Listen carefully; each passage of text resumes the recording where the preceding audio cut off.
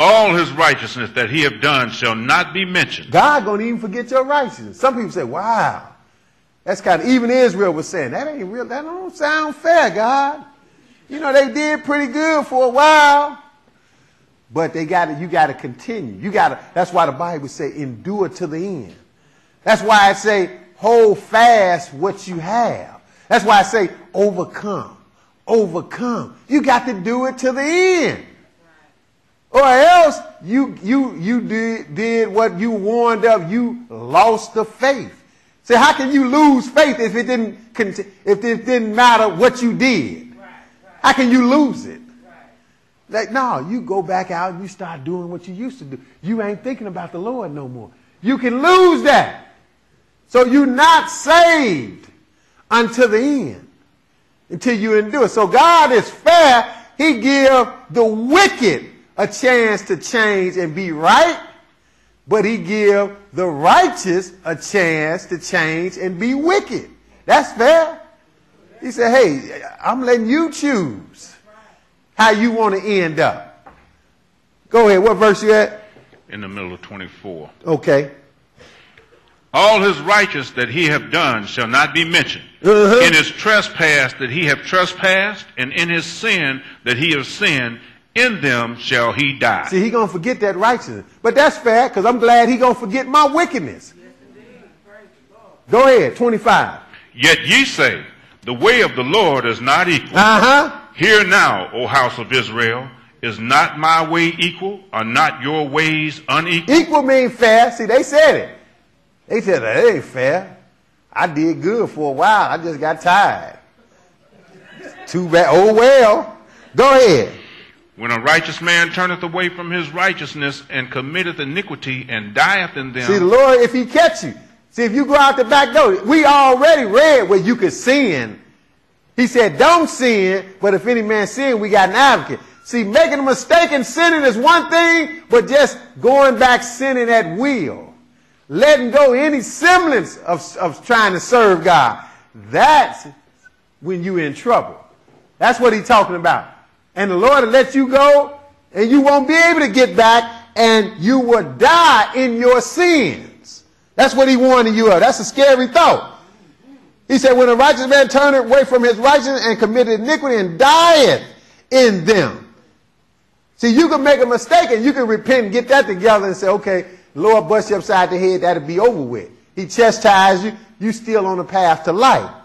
But if you fall down and don't get up and continue to sin and then you die in them, he said what? For his iniquity that he have done shall he die. He said he's going to die again. That's two deaths in that verse. You didn't see that, did you? Read it again. That's two deaths in that verse. Because it's not just one death that we got to worry about. We all got the first one coming. The second death is the one we trying to avoid now. That's the one. Read it again, 26. When a righteous man turneth away from his righteousness and committed iniquity and dieth in them. And dieth in his sin. Go ahead. For his iniquity that he have done shall he die. See, he's going to die in the lake of fire. But go ahead, 27. Again, when the wicked man turneth away from his wickedness that he hath committed, and doeth that which is lawful and right, he shall save his soul alive. See, because he repented. Go ahead. Because he considereth and turneth away from all his transgressions that he hath committed, he shall surely live, and he shall not die. Sound like it's based on you obeying the law. Go ahead. Yet saith the house of Israel, the way of the Lord is not equal. O house of Israel, are not my ways equal? Are not your ways unequal? Go ahead. Therefore will I judge you, O house of Israel, everyone according to his ways. He said he's going to judge you according to your ways, said the Lord God. That's what God said he's going to do. And he's going to do everybody that way. Judge us according to our ways. Go ahead. Repent and turn yourselves from all your transgressions, so iniquity shall not be your ruin. See, repentance is in the Old Testament, isn't it? And turn yourselves from all your transgressions. That's sins. So iniquity won't be your ruin. Go ahead, 31. Cast away from you all your transgressions whereby ye have transgressed, and make you a new heart and a new spirit. For why will ye die, O house of Israel? See what he said? You got to do this. See, people say, God, make me. Well, God's trying to make you. He's telling you how to make yourself, right? How to repent. He's telling you that. He even said, make you a new heart and a new spirit. But if you're going to have a new heart, brother, so if you're going to have a new spirit, or as the New Testament, you're going to be a new creature. It got to be according to some criteria. Now, what's the criteria for being new? The law. The same old law. Go ahead.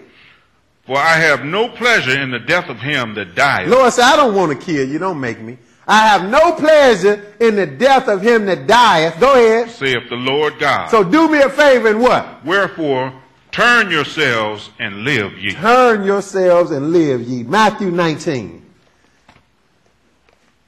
So we see, to get life, it's all about the law too, isn't it? Love and life embodied in God's law. It's all wrapped up in the law.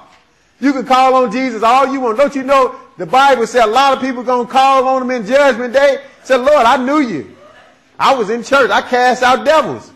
See, that's what you got a lot of false prophets doing now, saying they healing and casting out devils. Jesus said he's going to tell those people, I never knew you. That's going to be a hard pill to swallow, but they're going to swallow it. Matthew 19 and verse 16. Go ahead. And behold, one came and said unto him, Good master, what good thing shall I do that I may have eternal life? See, we read the same counterpart in this scripture earlier. Same thing, from another standpoint. What good thing shall I do that I may have eternal life? Very important question, right? Go ahead. And he saith unto him, Why callest thou me good? There is none good but one, that is God. He said, well, don't call me good. See, Jesus knew he had gave up being God. He was God in the beginning, but he had became a flesh and blood man, and that's biblical. But then he said, there's none good but one, that's God. But let me answer your question. But if thou would enter into life, keep the commandments. He keep referring people to the commandments. He told the other guy, well, what you read in the law? How you read, man? And he said, well, love the Lord. Now, same thing. If you would enter into life, we talking eternal life here. You know Jesus know how to get it, right? That's right. If thou would enter into life, keep the commandments. He didn't say just call on me and trust in me, son, did he? No, son. He said keep the commandments. Go ahead. And he saith unto him, which? Now this guy, he said, which commandments? Because you had sacrificial laws and all that. Well, the only sacrifice we got to be concerned with is believing in Jesus. So he answered that. Which commandments? Go ahead. Jesus said, Thou shalt do no murder. Thou shalt not commit adultery. Thou shalt not steal.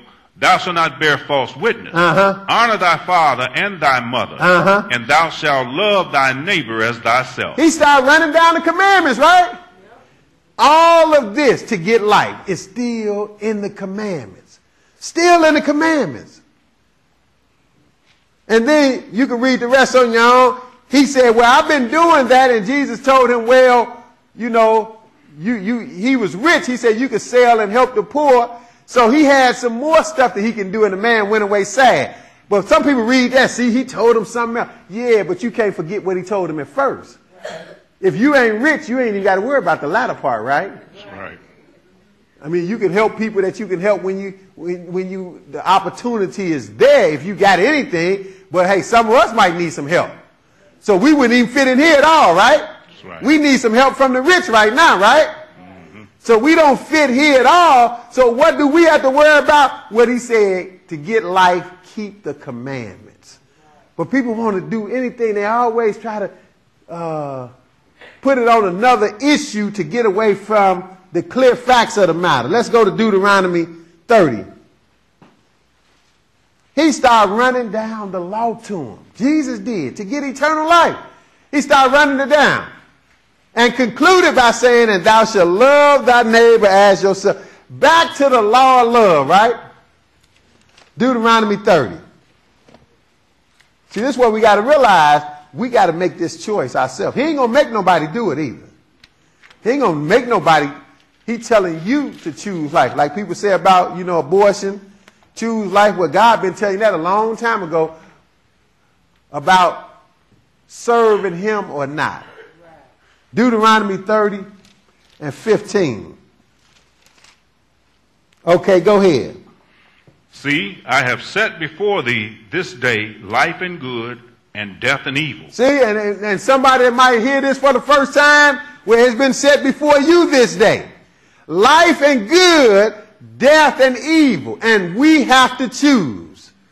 And we see we got specific criteria for what we need to choose, and it's God's law. Go ahead, 16.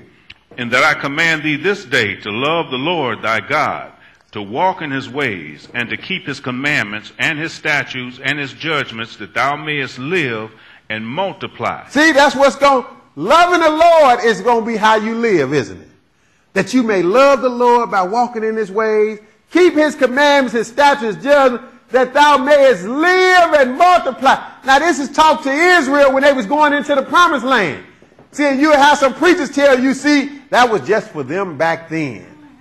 We got Jesus, now we don't need it. Look, we're going to see it's the same thing for them back then as it is for us.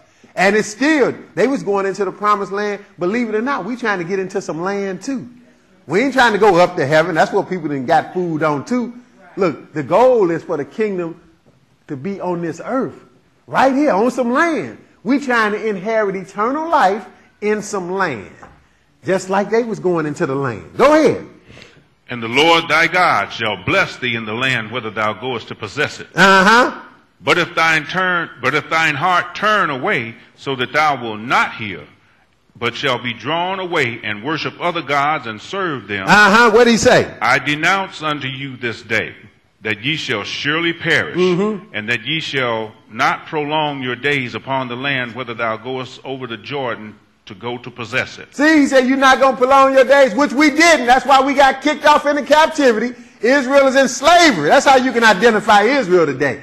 God did what he said and sent us into slavery for disobedience. So he denounced and told them that would happen because they were disobedient. We worship false gods. Our forefathers did. And all of that. Verse 19 though. I call heaven and earth to record this day against you, that I have set before you life and death, blessing and cursing. See, this is what God set before us till this day. We have to choose. He said, I set before you life and death, blessing and cursing. Therefore what? Therefore choose life, that both thou and thy seed may live. See, he told you to choose life back here, didn't he? Choose life. But how do you choose life? By keeping his law.